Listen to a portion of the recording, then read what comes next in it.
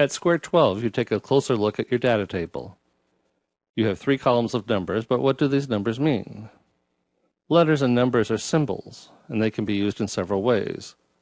The letter A can be a grade in a class, or it can represent a whole word in an acrostic, as in ATM for automatic teller machine. Or it can be used to indicate one item, as in I want a banana and 2 apples. Just as we use letters in different ways, we have several options with numbers. The ID column in our data table uses numbers as names. If you have ID number 52, you are not better or worse than the person with 23. It is just an identifier.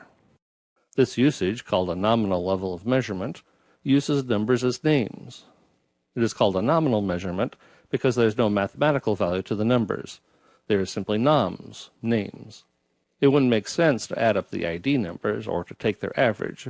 It would be just as silly as asking the average of the names Judy, Jorge, and Amy. When you see a number on the side of a horse, race car, or runner, the numbers are being used as names. It's great for distinguishing between individuals, but it's not appropriate for statistical manipulation. So you can relax. We're not going to do anything with the ID numbers. We would, but there's nothing that can be done with them.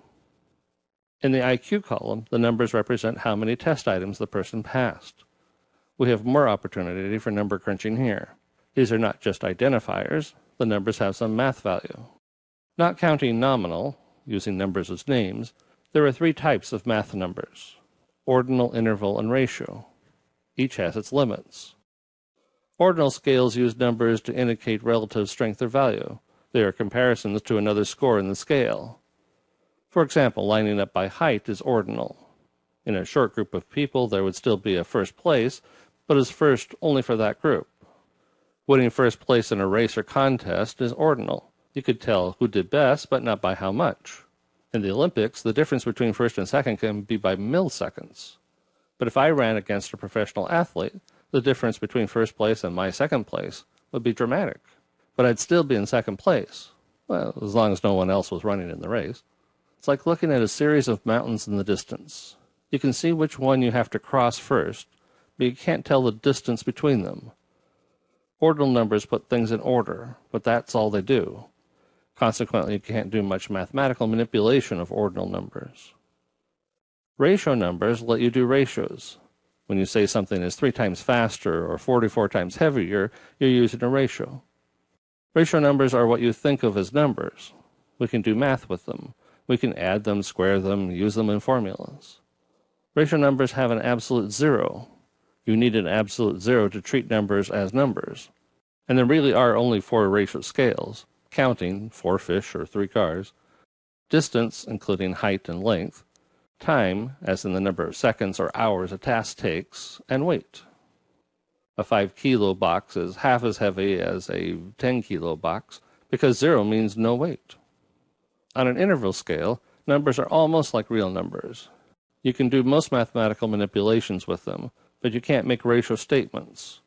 Interval scales are things like temperature, IQ, and history exams. There's an equal distance between the numbers, but the starting point isn't well set. Your stove uses a Fahrenheit or Celsius interval, but neither has an absolute 0. Fahrenheit 0 is cold water with ice just forming. 0 for Celsius, also called centigrade, is the freezing point of water. Only the less-known Kelvin and Rankine scales have a 0, which means total lack of temperature. On an interval scale, you can say today is 80 degrees, and it's a lot warmer than when it was 40 degrees last winter. If you had an absolute 0, you could say that today is twice as hot as it was last winter. With the ratio scale and its absolute 0, you could bake cookies in half the time if you doubled the temperature. But on Celsius and Fahrenheit stoves, they just get burnt. It's all in how you use the numbers. On a history test, you can say you got twice as many correct, but you can't say you know twice as much. If you are proposing that your test is of an underlying variable, but you don't have an absolute 0, you must limit your interpretation to being higher or lower by degree, not by ratio. If you score 0 on a history test, it doesn't mean you don't know anything about history. History tests are often samples of the course material. They're not comprehensive tests of ability. So scoring 0 on a history test doesn't mean that you have absolutely no knowledge of the subject. It just means that you didn't know this material. Our IQ column is a good example of an interval scale. If you didn't answer any of the questions correctly, it wouldn't mean that you had no intelligence. It just means you didn't answer those questions right.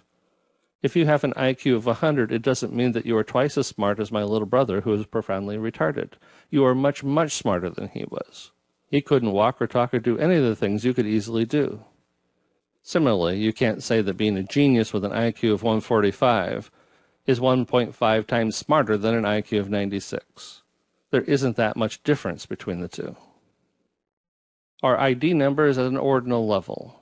IQ is at an interval level. What about handedness? Handedness was coded with ones and zeros. So 0 doesn't mean lack of handedness. That rules out a ratio scale. In fact, the numbers are only indicators of category, left and right. So handedness is like ID numbers. It's a nominal variable. The only variable we could do math on is IQ. And since it is not a ratio variable, we can't do all the math manipulations we want. We have to be careful because IQs are only sort of quasi-numbers. Do you remember the operational definitions? What we did back in square 5 shows up here. If we had operationally defined intelligence as wearing a name tag with a randomly assigned number on it, IQ would be at a nominal level. If we had rated people as high, medium, or low levels of intelligence, we'd be using an ordinal scale. If we defined intelligence as how fast you can solve a puzzle, our numbers would be on a ratio scale. But we chose to give people a test which samples their vocabulary, their general knowledge, their eye-hand coordination, and several other areas. With this test as our operational definition of intelligence, 0 doesn't mean total lack of intelligence, so we are using interval numbers. Next, we get to draw pretty pictures.